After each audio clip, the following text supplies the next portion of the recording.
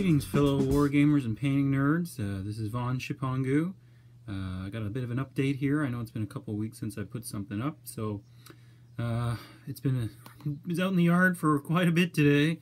As you can see, I'm rejuvenating myself here with a nice beer.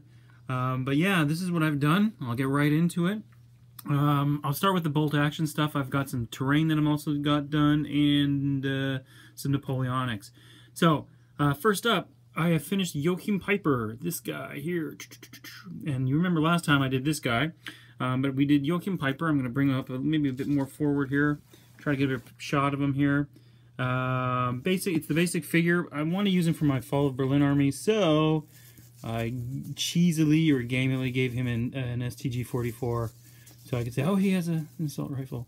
Gave him some gas cans. And he's going to be paired off with this guy. It's like they're out looking for gas.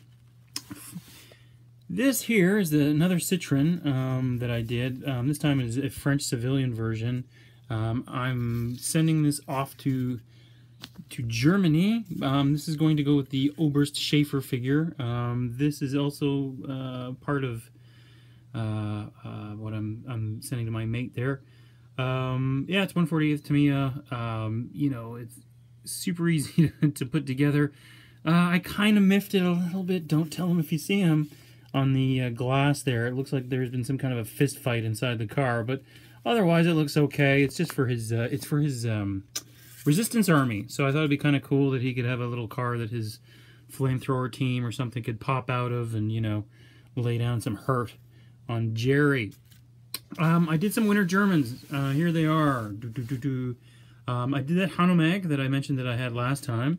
One small thing here, I've put the MMGs on pins, so when I transport them, they can pop in and out relatively easy. I did the command. I noticed that this guy is SS. His hat is SS. The captain, he's SS. So, but I'm going to entirely, the army is going to be, in my case, it's going to be a Wehrmacht army this time around. But yeah, he was a lot of fun to do. They always are. I know I say that. I haven't said fantastic yet. I guess I blew it there. Him, his buddy, of course. They both got submachine guns. I'll show you the back here real quick. As you can notice, or as you have noticed maybe, there is nothing on the bases yet. So I will probably be doing the bases a bit later, and I will show you what I plan to do there. This is the figures that came with the new rulebook version 2. I don't know if I'm going to use this guy or if I'm just going to have this guy sort of sitting on the shelf.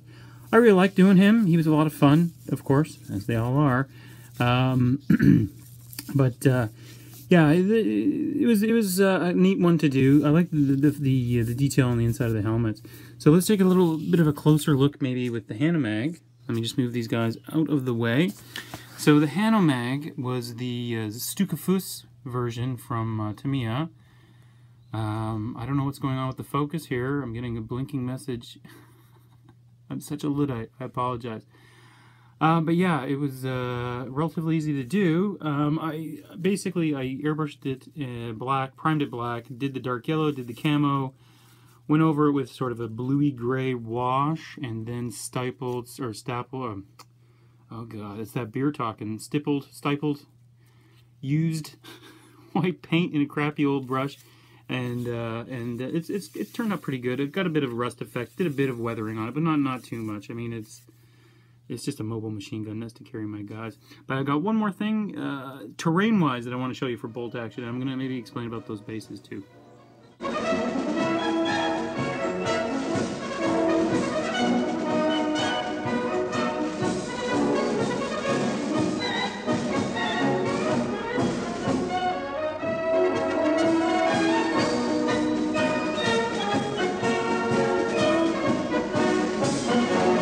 Okay, as you know, or maybe you remember, I mentioned in a previous video that we're planning to do a tournament in October 1st on a Sunday, and we're trying to make a lot of terrain.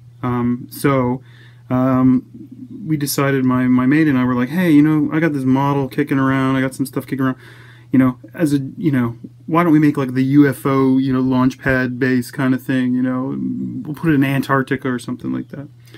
So anyways, this is what I came up with. I did this kind of on the cheap. The model of the UFO is from a company that I don't remember, but it's 1/72nd scale. I did the interior because I am a total nerd.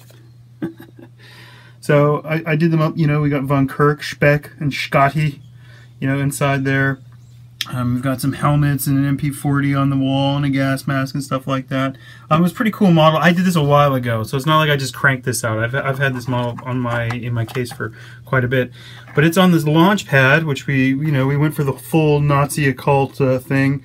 So we made this kind of far out launch pad, and then down here I've got, you know, Achtung written there.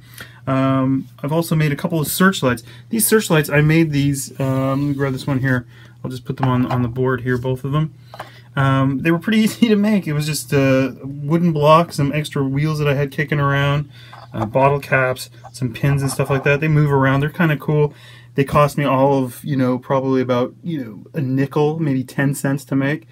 So it was either this or order some stuff from the UK, and, you know, well, you know, 5 cents is 5 cents.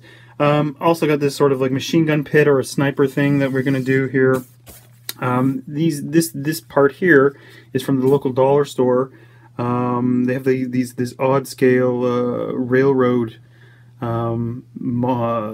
railroading stuff that they have for like little kids, and it's really cheap, and I use a lot of it actually to build industrial stuff. As you can see, I've built like a warehouse or like a refueling station thing here too. So I've got 2 more here on top of each other with a with some sandbags on top, with the kitten craft rod and some oil cans in the back, and some boxes and gas cans and stuff like that.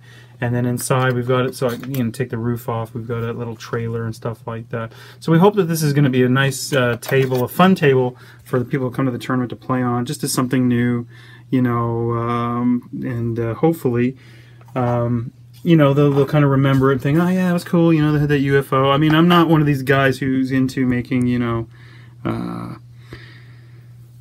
Conflict 47 sort of themed armies for bolt action. Yeah, it was a lot of fun to do. I mean, you know, I think it's kind of neat. I think it's kind of new. It's just something that's kind of neat to do for a table. I've got some more scenery I'm going to show you. It's pretty pedestrian compared to this, but I just want to show it to you and maybe get some feedback. Okay, here is some more dollar store stuff. Like I said, they've got this odd scale model toy train stuff that they sell there, and these things are each about I would assume about 85 cents a piece with the exchange rate and everything. So I went out, you know, I just went over there, bought 3 of them, and put them on some plastic card, as I'll show you on the bottom here. Just some plastic card, mounted them up, did the bases.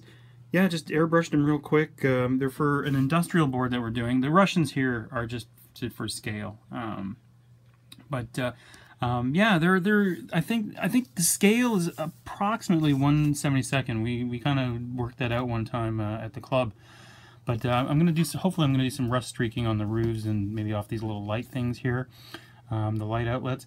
And but yeah, it's just something we're gonna do for like an industrial board. So we're thinking, okay, we're gonna have like 3 of these. Oh, there's the light. Three of these things lined up, and then like a big factory in the power plant. My mate's got the power plant going, so. You know, you can put your guys in there, you can put them in vehicles, you know, maybe a motorbike or a Jeep or something could drive through, but we're thinking on making sure that these are sort of spaced out wide enough that a tank could, you know, come down through and navigate through there. So yeah, it's just some terrain that I did, that I whipped off pretty quick. I'll show you them here. It didn't take me too long to do. Well, it did take me a long time to do because of other things, but the actual man hours, I guess you could say, on these 3 pieces was pretty minimal. Just a bit of glue, some primer, some airbrushing, and the groundwork and stuff like that. So yeah, so hopefully our train's going to look pretty good come our October tournament. Alright, this is the last bit I'm going to show you guys today. This is Napoleonic stuff that I've done. I've got 2 more of the chasseurs finished. I kind of went, oh, pardon me there, guys.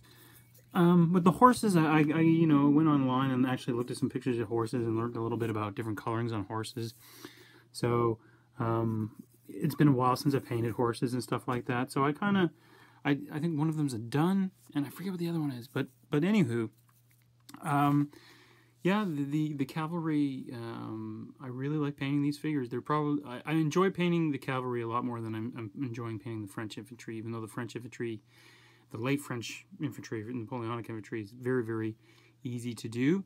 And yes, thank you very much for telling me what a sabretache was. I had no idea what it was called. Thank you very, very much.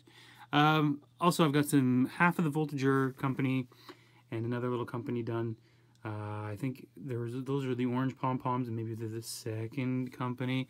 But yeah, I've noticed that I'm doing a little bit too many brownie coats on here, brown great coats. So the ones that I'm doing now, I'm planning on doing a lot more gray to sort of even them out.